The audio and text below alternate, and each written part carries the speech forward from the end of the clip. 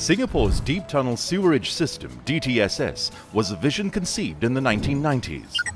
It was designed to provide a cost-effective and sustainable solution to support Singapore's long-term needs for used water collection, treatment, reclamation and disposal. DTSS Phase 1 serves the eastern part of Singapore and was completed in 2008. It consists of a conveyance system made up of deep tunnels and link sewers, the Tuas Water Reclamation Plant and its outfall. Phase 2 will extend this deep tunnel system to the southern and western parts of Singapore. It will have a conveyance system made up of link sewers and deep tunnels comprising of a south tunnel and an industrial tunnel, as well as the Tuas Water Reclamation Plant known as Tuas WRP. By interlinking with Phase 1, DTSS Phase 2 will complete the used water system to serve Singapore for the long term. Kranji WRP remains to the north as part of the 3-node used water system. How does the process work? Used water will be channeled from the existing network to the link sewers and into the south tunnel via drop shafts. The used water then flows by gravity along the south tunnel, which will run underneath major roads. It is then conveyed to Tuas WRP for treatment. There, advanced treatment technologies will purify it into new water and industrial-grade water for reuse. The integrated new water production facility at the Tuas WRP will boost new water supply. Any excess treated effluent will be discharged into the sea in an environmentally responsible manner. The South Tunnel serves as a cost-effective superhighway. Built at a gentle gradient, used water is transported entirely by the force of gravity before being pumped up at Tuas WRP.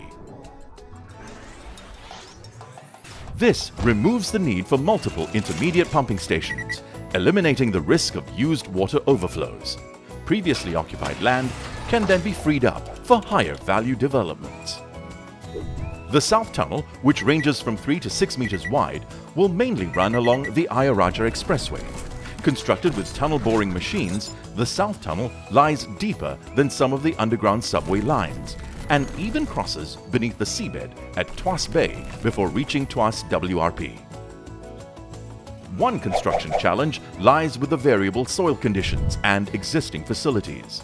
The conveyance system will cross under existing tunnels and pass through sedimentary rock with weathered water course channels and soil-containing sand pockets.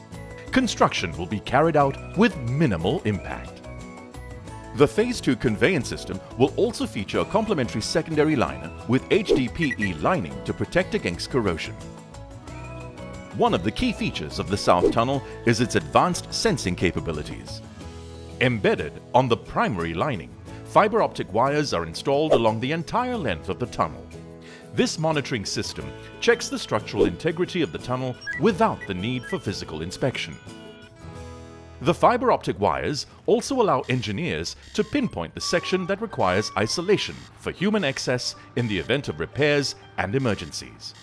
Used water will then flow through the tunnel uninterrupted via an alternative path.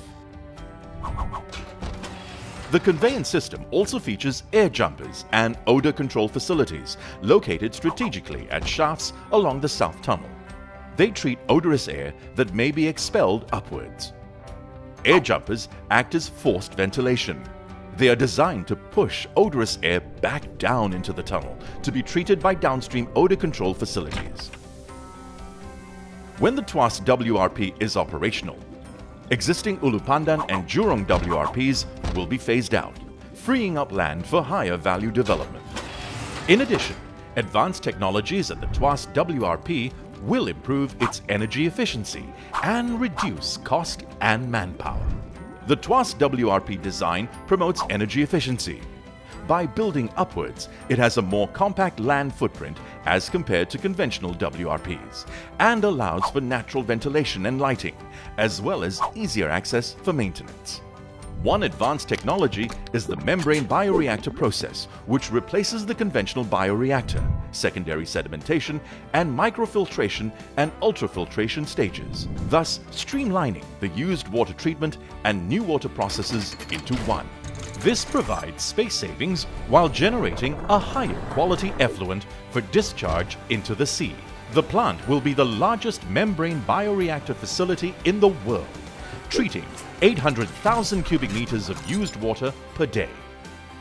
Another technology implemented at Tuas WRP is the thermal hydrolysis process, which will reduce the space required for biosolids treatment and increase biogas and energy yields.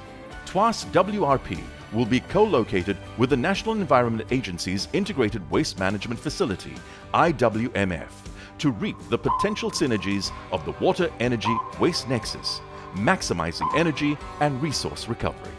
For example, the food waste received at IWMF will be pre-sorted and then digested with sludge using Tuas WRP's digesters, producing biogas.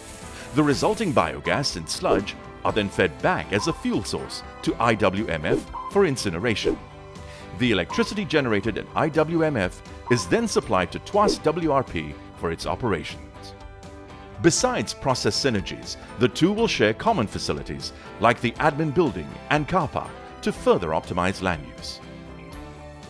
The co-located facility is compact, resource efficient, and the first of its kind in the world planned from the ground up. DTSS Phase 2 is envisioned to be sustainable, resilient, and cost-efficient. To be ready by 2025, DTSS Phase 2 will be completed in stages through multiple tender contracts. With its completion, the Deep Tunnel Sewerage System will play an integral role in Singapore's diversified water portfolio, creating a sustainable used water management system for our country's future.